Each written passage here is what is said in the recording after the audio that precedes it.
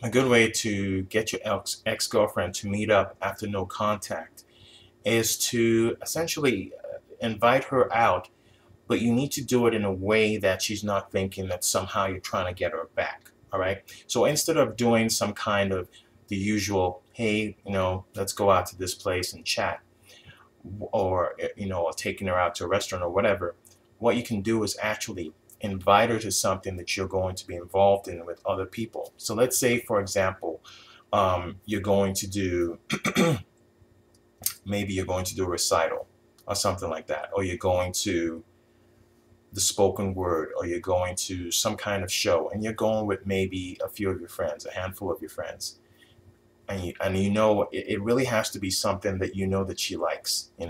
So you've been with her in the past. So if she likes recitals, she likes that kind of stuff. She likes maybe shows like comedy shows or whatever it may be.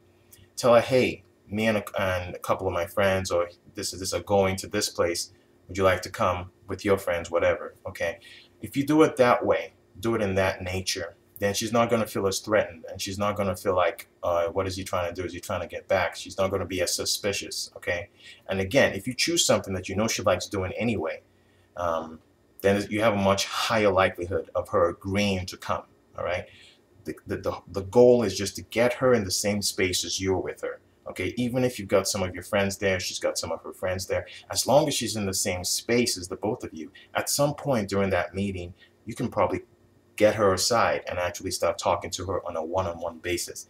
So that's one of the best ways you can get your ex-girlfriend to meet up after no contact.